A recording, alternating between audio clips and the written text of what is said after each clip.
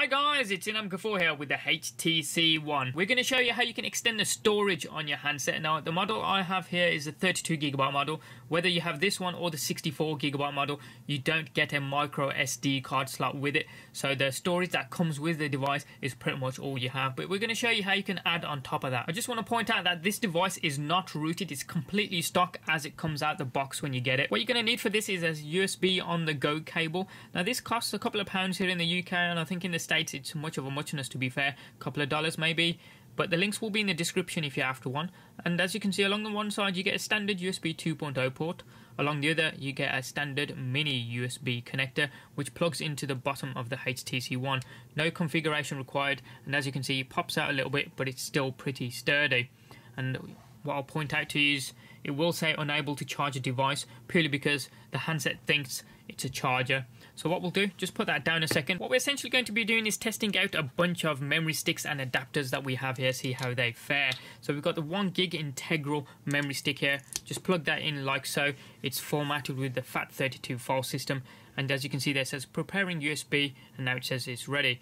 Now I don't think the HTC One comes with a file explorer as standard, so what we'll do is go to the Play Store, download one called ES File Explorer. I like this one quite a lot.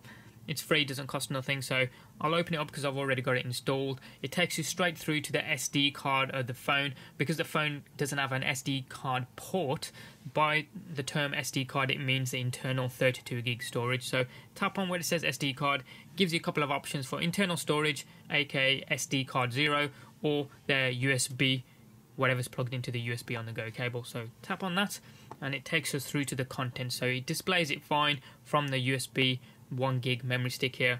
Got some images there, let's see how they fare. Work fine. They open up as if they're on the device itself. Pinch and zoom works as it should. We've also got a music track, so we'll try that. We're gonna skate to one song. That plays as normal. Nothing out of the ordinary there. It's syncing fine. It doesn't break up. It doesn't do anything out of the ordinary. It's as if it's playing it from the unit itself. So we'll just put that down a second. Remove the integral 1GB memory stick and we'll leave it there. Next up we have the SanDisk Cruiser 8GB. Again formatted with the FAT32 file system. So that's plugged in. Again it says USB storage safe to remove. So I think it may have been delayed a little bit from the last one. But let's see. If we go to storage, again it gives us two storage options for internal or USB. We'll go to USB and it says folder is empty, which is a little bit strange because I'm pretty sure there's files on here. So if we come out of this, go to settings and go to storage. I want to see if it's actually mounted it. No, it hasn't. So along the bottom you can see USB storage unavailable, and it gives you the option for mount USB. So if we tap on that, sometimes this happens where the USB drive doesn't automatically mount, and if it doesn't you can just mount it from here. And now you can see the capacities of the drive are appearing.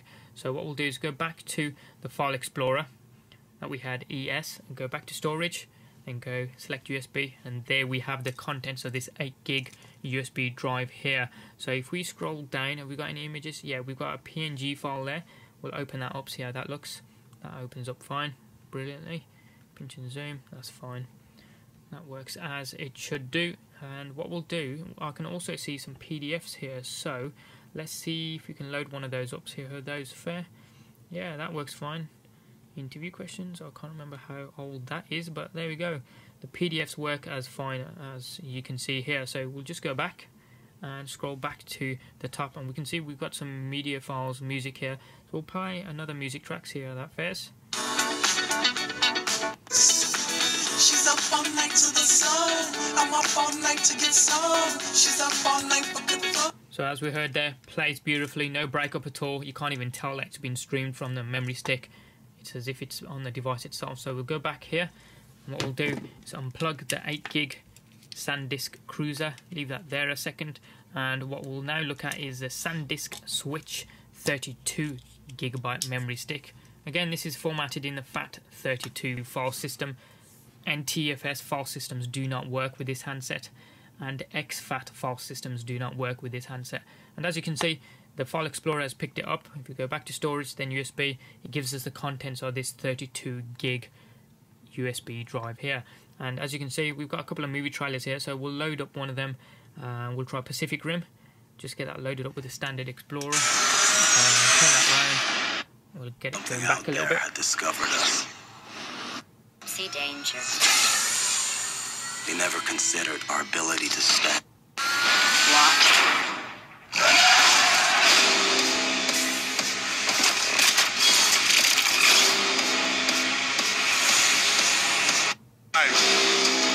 We have chosen to believe in each other. Today we face the monsters that are at our door.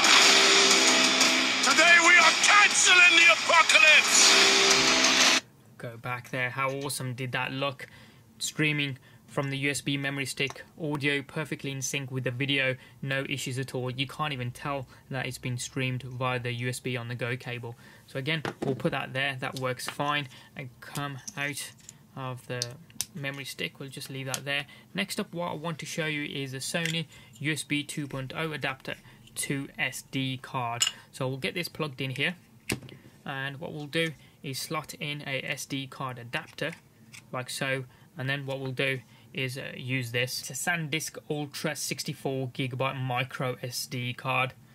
So what we'll do, just plug that in like so to the SD card adapter, which then plugs into the USB adapter here and then plugged into the phone. So here we go.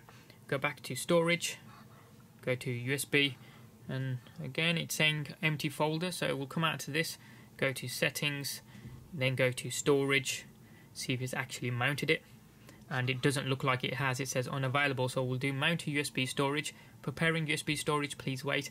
As I say, this happens from time to time. Not every USB device automatically mounts, so now it's giving us the capacities there, and as you can see, it's mounted the 64GB card there. So we'll go back to the File Explorer.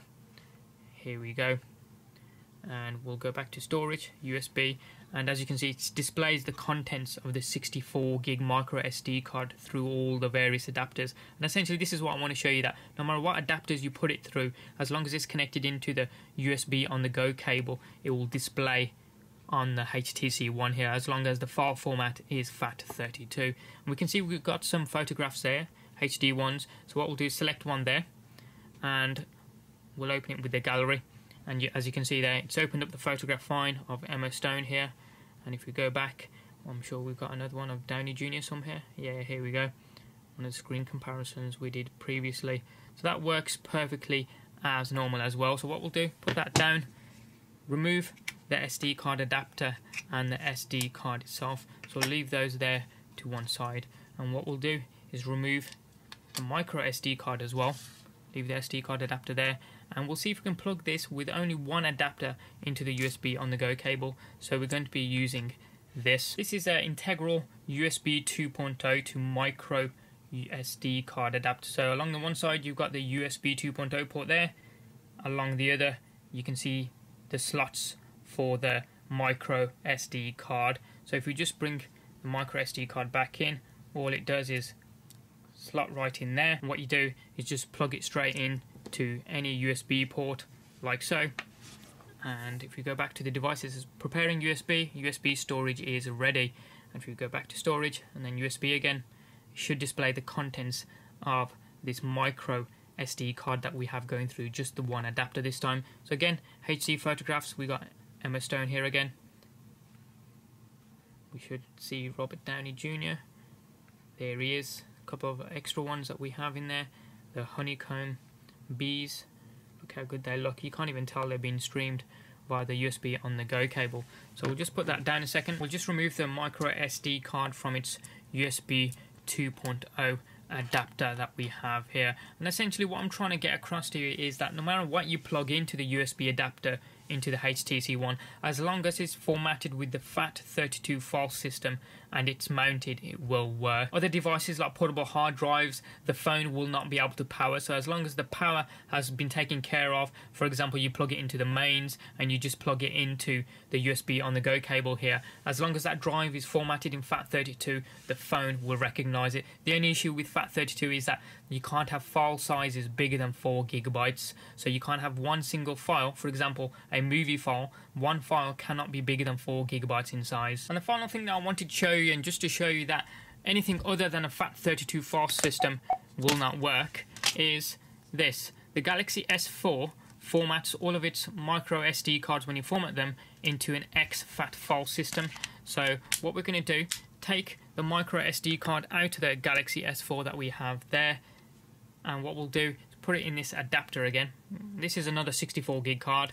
Plug that into this adapter, and then what we'll do is plug it into the USB on the go cable, and then bring up the phone and look, it says blank USB storage blank or has unsupported file system. FAT32 file system works fine on the HTC One, but if you take a micro SD card from any other device that uses the exFAT file system like the Galaxy S3, the S4, the Note 2, will not work straight away on the HTC One, so you'll need to reformat it from another device and then put it back in the HTC One, just purely because the HTC One doesn't have the options to format a micro SD card. So if we go through to storage here, there's no options to format, there's only for mount storage, and mounting just does nothing, it just populates a blank USB storage message there. So once you tap on it, it still does nothing, it doesn't prompt you to format the card or do anything with it, so you just keep on getting the message in the notifications area. So what you can do, just remove the micro SD card from its adapter, get another device that can use FAT32 file systems and has a micro SD card port, being the Sony XPERIA Z or the Galaxy S2 can do it, or any previous incarnations of the HTC One there. Once you've got that plugged in, turn the device on obviously. Once your device unlocks, if we go to the notifications area here as well, it says blank SD card blank or has unsupported file system, because the Sony XPERIA Z also cannot see exFAT file systems. It needs to be FAT32. So once you tap on it here, it'll say, are you sure you want to format the SD card? Yes, format. Now the reason why you can't do this on the HTC One is because natively it doesn't have a micro SD card port, so they've taken the option away to format the cards. So that's now done, and what we can do is open up the micro SD card cover, take the SD card out, if I can get my fingers in there, there we go, and what we'll now do, plug this in via the USB adapter, if I wasn't so clumsy, there we go, get that put in there, and then plug it straight into the USB on the go cable of the HTC One, and look, it says preparing USB storage is ready, and now look, it's picked up the capacity of the card, 59.45 gigabytes, unmount USB storage it gives you the option for, so it's automatically mounted it. So if I go back into my file explorer, it should be completely empty because I've got nothing on this card. So go to storage, then USB, you get the standard default files on there, no personalized files because it's empty. So if you've got an SD card which is formatted in the exFAT file system, what you need to do is put it into a device that can format in the FAT32 file system. As I say, previous HTC devices can do this, Sony XPERIA Z can do this, the Samsung Galaxy S2 can do this. Unfortunately the S3, the S4 and the Note 2 cannot, because they accept the exFAT file system, and depending on what type of PC you have, that may be able to format in the FAT32 file system as well. And that's how we increase the storage on the HTC One using a USB on the go cable. Hopefully I haven't confused you guys, I just wanted to show you what adapters and memory sticks you can use with this and how you can convert the file systems so that they are compatible with the HTC One. Any comments or questions you guys have got, hit them up in the comment section down below there. Give us a thumbs up if you like this video and you like what you saw. If you haven't already done so, hit subscribe. It's also down there as well. Doesn't cost you a penny. And you can also check out some of our forthcoming videos. Thanks for watching. Have an awesome day, and we'll see you next time.